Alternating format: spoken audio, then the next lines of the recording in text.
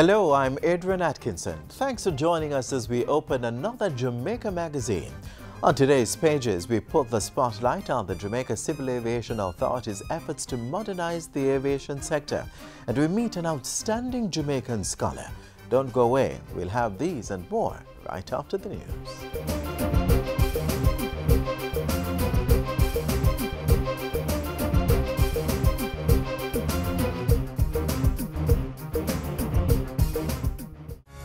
The Jamaica Information Service, JIS, your #1 source of government information. Tell your friends and keep watching.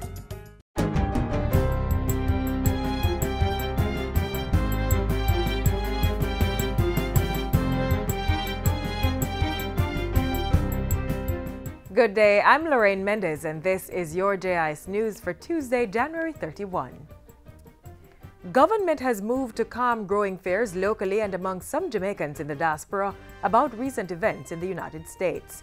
Since taking office, U.S. President Donald Trump has signed several executive orders, including one on immigration from 7 Muslim-majority countries, which has raised concerns among Jamaicans. But Foreign Affairs Minister Senator Kamina Johnson-Smith is urging Jamaicans to remain calm and responsible on the issue.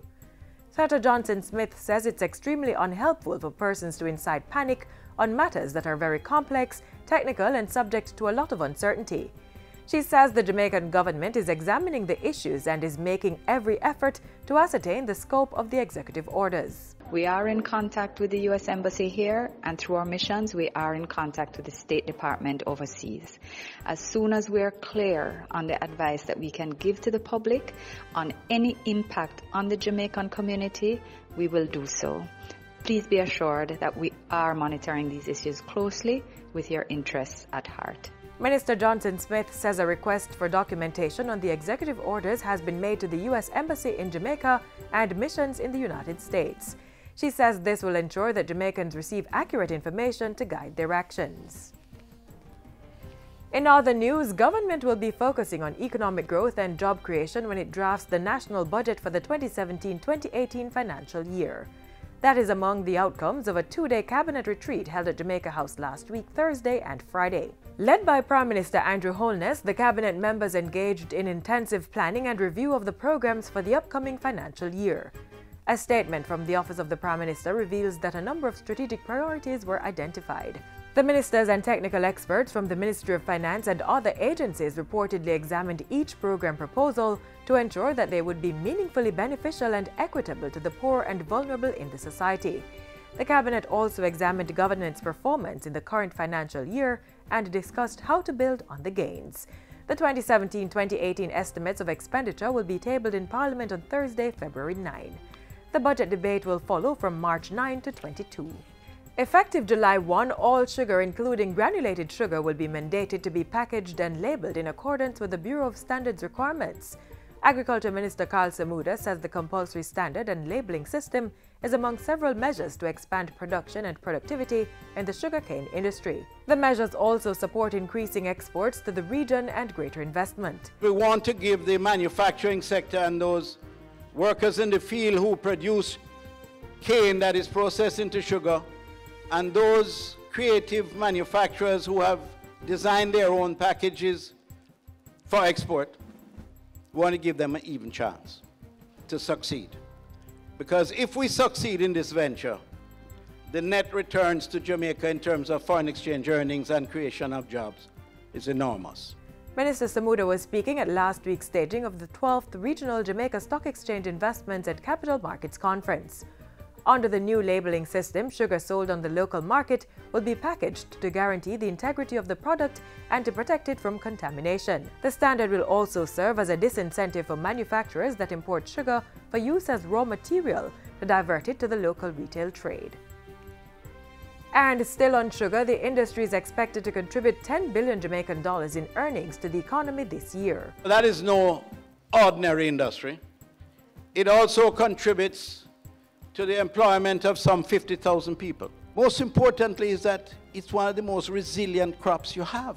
The Agriculture Minister was positive in his outlook for the sector, projecting earnings of $700 per ton, up from $370 per ton last year. And finally, the Environmental Foundation of Jamaica, EFJ, is providing $84.92 million in grant funding to implement climate change adaptation and resilience building projects across the island. The grant agreements, which were signed on Monday, are the first signed under the Special Climate Change Adaptation Fund. The funds are being provided to 18 civil society organizations. The EFJ is back in business, in grant-making business. We've been off the scene for a while, and we're back in business, so you can start to prepare your proposals for the next call. The fund is supported by the Adaptation Program and Finance Mechanism project of the Pilot Program for Climate Resilience.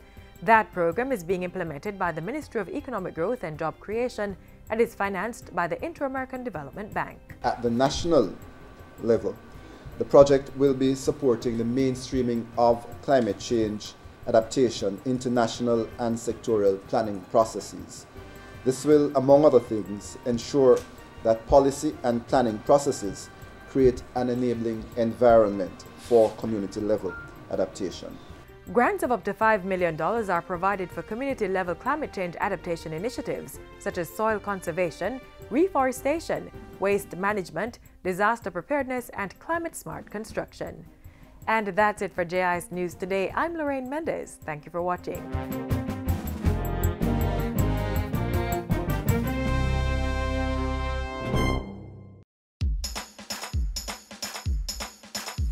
We want a productive Jamaica. We are not productive Jamaicans. Productivity to move forward on this land. Productivity, that's the way to go, we should understand. Productivity is the way to go for all us Jamaicans. Small business, big business, old and young, we are tell every woman and man. We want growth and prosperity for a better nation with a building plan. So we can build our product and sell our product and put more money in our hand. Our economy can rise to a level and build a better nation. Productivity to move forward on this land. Productivity, that's the way to go, we should understand. Productivity to move forward on this land. Productivity, that's the way to go, we should understand. Productivity. Productivity, pathway to prosperity.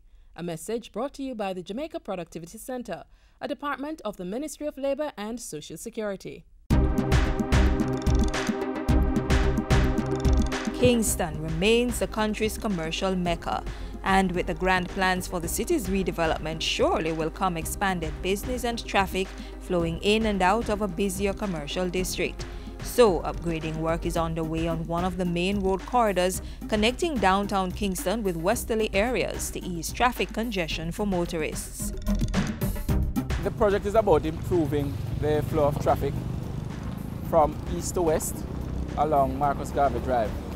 Some years ago, when the Portmore Toll was constructed, a section of Marcus Garvey Drive was widened. This project is about improving from 4th Avenue, where that project had ended, up to Petron Street, which is roughly 2.4 kilometers. A National Works Agency survey reveals that about 40,000 vehicles travel along this roadway in both directions daily. The latest improvement work, which started in March 2016, will see the targeted section of the road being upgraded from its current 4 lanes to 6. The drainage infrastructure is also being enhanced. This should significantly mitigate the likelihood of flooding caused by weather conditions.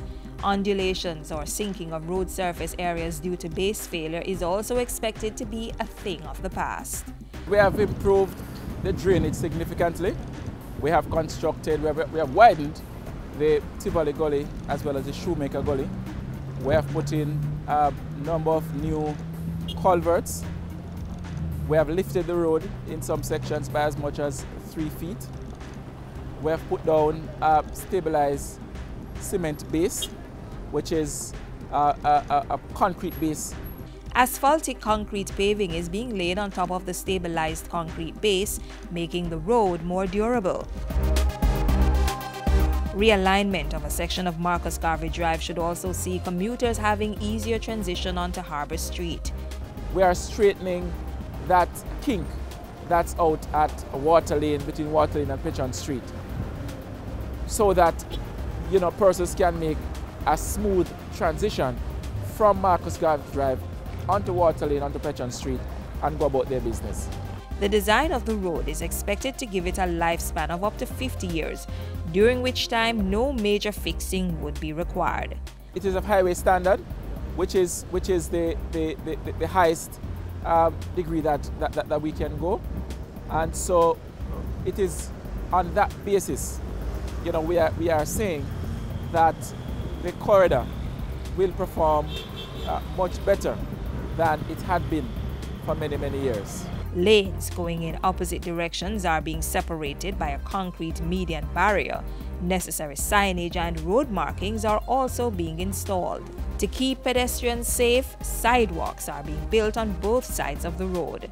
We are also going to be installing traffic signals at 6 intersections with pedestrian facilities, so pedestrians should have an easier time or easier access to get across this very busy corridor. We hope that persons will use the facilities that they are going to be provided with.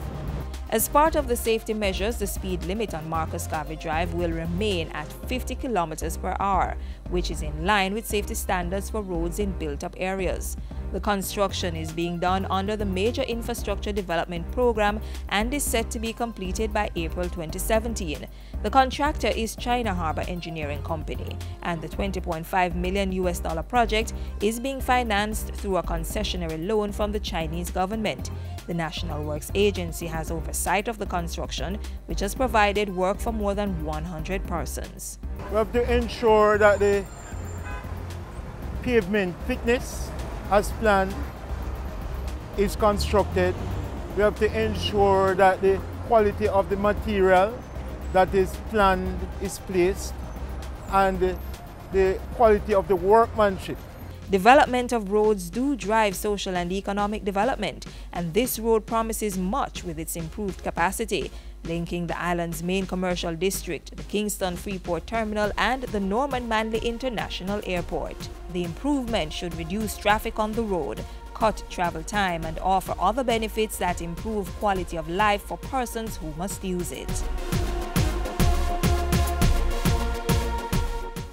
Informing, educating, entertaining. That's what we do. Keep watching Jamaica Magazine. On our roads, remember, take time, be courteous, drive good, walk good. Part of keeping our roads safe is ensuring the vehicles we drive are mechanically safe, meeting all roadworthy requirements. And besides that, we must be good drivers and avoid risk-taking and sensation-seeking behaviors which are prone to causing road crashes.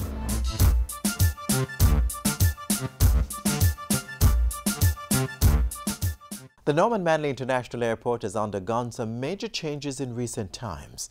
It's all part of the Jamaica Civil Aviation Authority's continued mission to ensure the island maintains its reputation as the leader in the region's aviation industry. Let's find out more.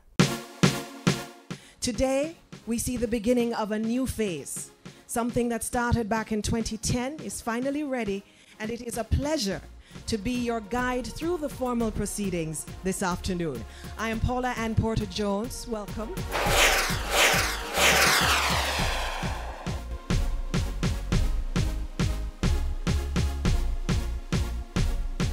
On November 16, 2016, specially invited guests from varying sectors gathered at the Norman Manley International Airport for the official opening of the Jamaica Civil Aviation Authority's JCAA's new air traffic control tower. The new state-of-the-art control tower is 131 feet high and spans 8,000 square feet of space. Construction began in 2012 under a contractual agreement with the Canadian company Intelcan. It replaces the old tower, which was built over 40 years ago. The transfer of operations to the new tower has now been accomplished with the confidence that the facility now conforms to and performs in accordance with the international standards of reliability, safety, and operational performance, which are required for air navigation systems the world over. The $20 million Canadian facility places Jamaica in a position to continue maintaining its reputation as a leader in the international aviation industry. A recent result from the International Civil Aviation Authority's validation mission in June 2016 further confirms Jamaica's status as a leader in civil aviation administration. An ICAO audit in 2007 indicated Jamaica's effective implementation of ICAO's standards and recommended practices at 54%. A follow-up mission in 2012 indicated an effective implementation status of 67%. And the most recent mission in June of this year indicated an effective implementation of international standards at 82.38%, the highest for all countries in the English-speaking Caribbean. JCAA Chairman Philip Henriquez, in his remarks, read by Deputy Chairman Robert Evans, congratulated aviation staff for ensuring this record achievement. Nowhere is complexity greater than in the systems which control aircraft, airports, and air traffic management. Accordingly, the highest levels of specialization, training, and professional excellence are required to operate these complex systems safely and efficiently.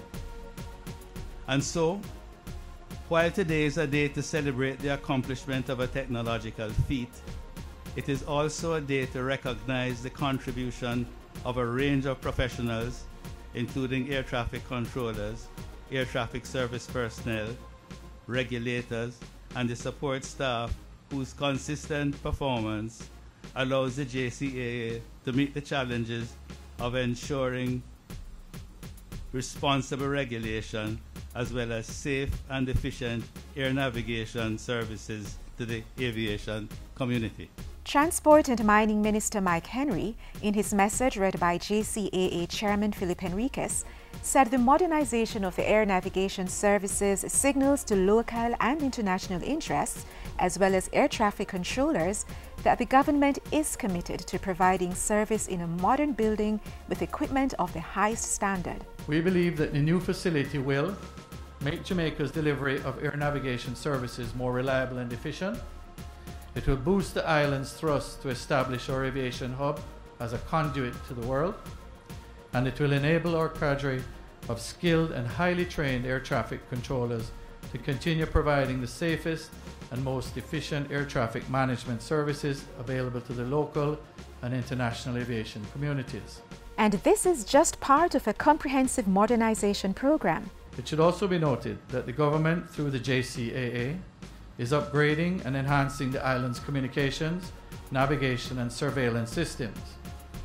These projects, which are set for completion in October 2017, include the manufacturing and installation of a new state-of-the-art air traffic management system, new L-band primary and Mode S radar technology, as well as the installation of a voice communication and control system. I'm also proud to announce that a new tower is to be opened at the Sanctuary International Airport. We look forward to the many benefits to come as a result of what we have shared in here this afternoon. The Jamaica Civil Aviation Authority, committed to the safe and orderly development of aviation in Jamaica.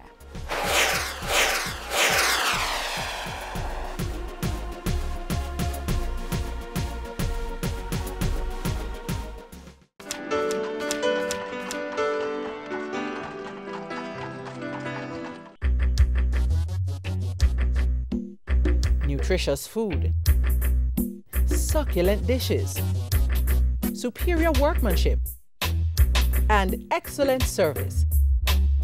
Jamaica is on the go. Let's grow what we eat and eat what we grow. Let's harness the indomitable spirit of our most valued resource, our people. Let's support our local businesses. After all, buying Jamaican means building Jamaica. What does it take to be a scholar? Find out more as we have a chat with this year's recipient of the Rhodes Scholarship.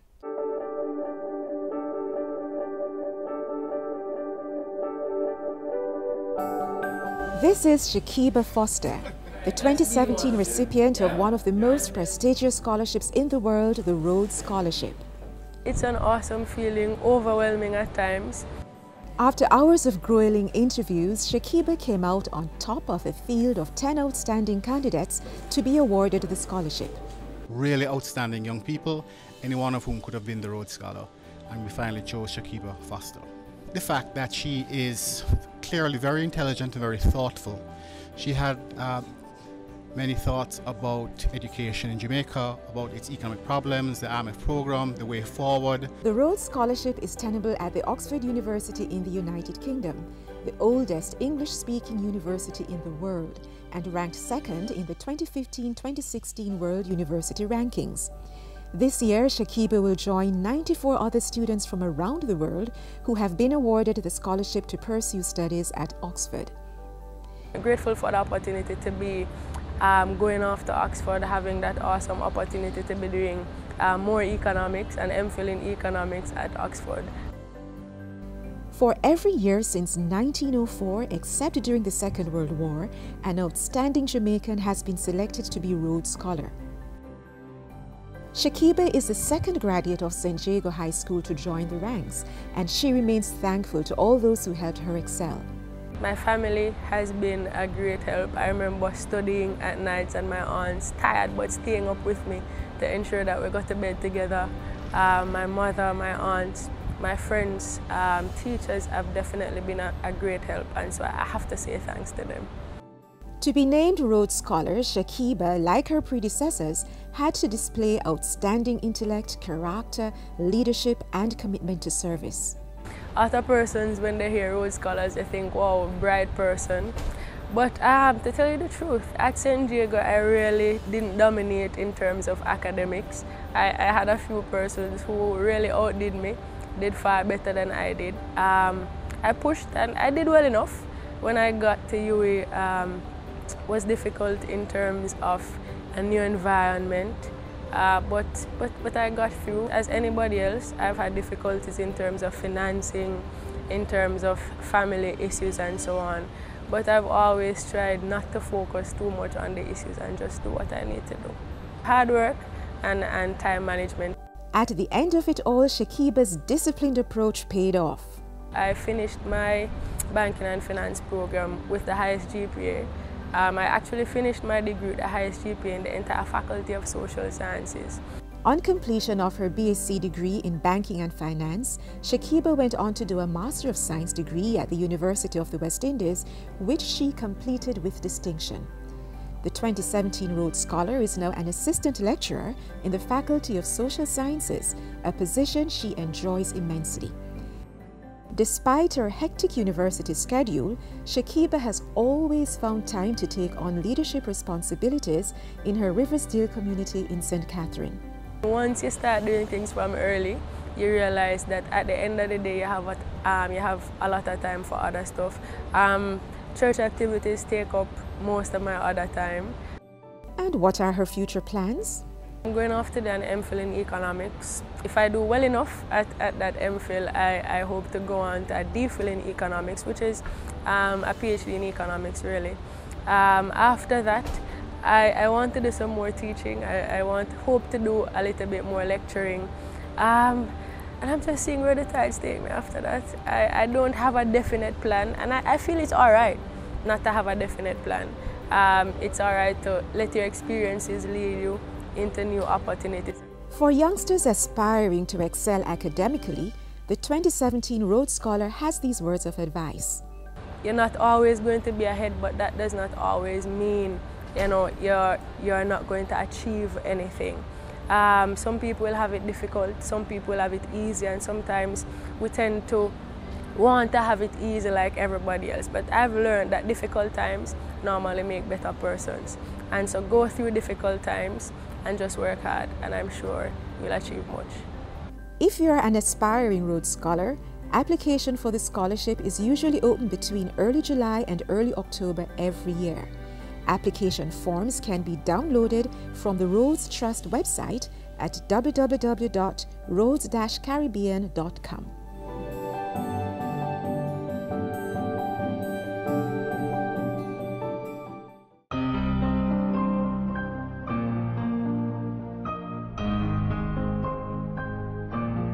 we have a subculture that supports those who do not inform, an anti-informer culture that pervades our entire society that we must break down.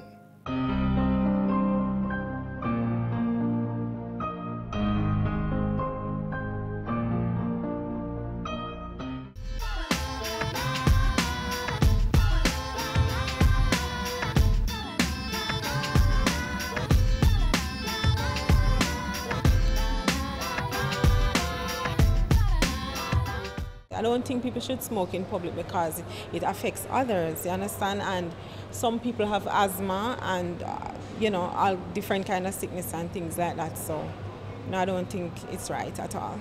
I don't think it's good for human consumption. And I use cigarette scent. I do not smoke. I've never, and I will never start. And I don't think it's healthy because I have a lot of nicotine, and that nicotine is not healthy for the human body. The reason why I'm an anti-smoker is the illness associated with smoking, right? There are what you call lung cancer, right? People can develop tuberculosis because of cigarette smoking. I'm a very bad smoker. I smoke a lot, and I know it's not good. So I don't even know what to say. I want to stop and don't even know what to stop. Bad habit, not good. I think cigarette smoking is very dangerous. As in second-hand smoking, it can cause others around them to be affected by it. Even the person smoking it, it can cause them to have heart problem, hypertension, and even cancer. It's very dangerous. It's really bad to the health still. We know that, you know, but some young people, they're doing it. I don't know if it's for the fun or their lifestyle, I don't know, but it's really bad for me still. Smoking is dangerous to one's health. It can cause a lot of diseases like tuberculosis. You can have lung cancer. Cigarette smoking is not good for anyone's health. Even people who don't smoke, you have second-hand, it can affect them. So I may be in an area, I don't smoke, but someone who is smoking, it can affect me. It causes disease of the lungs, it leads to cancer. Cigarette smoking is very dangerous, and I think people should try to stop. They may not quit at once, but slowly they can try and quit smoking.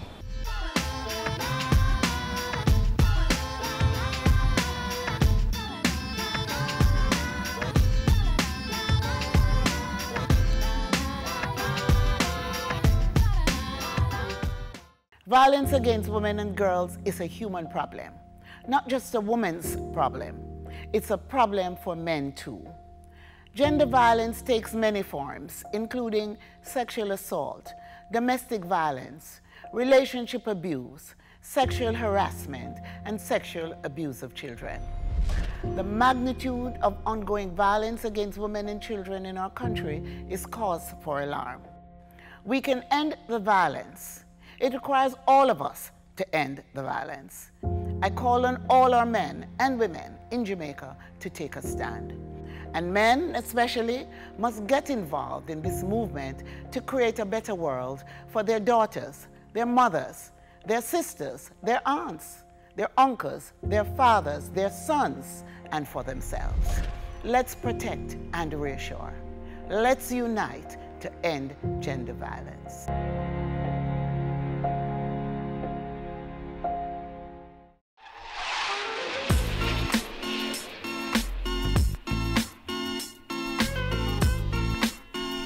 We have come to the end of today's edition of Jamaica Magazine. You may keep informed about happenings in Jamaica by visiting our website, jis.gov.jm, and do stay connected with us on our various social media platforms. On behalf of all of us here at the JIS, I'm Adrian Atkinson. See you next time.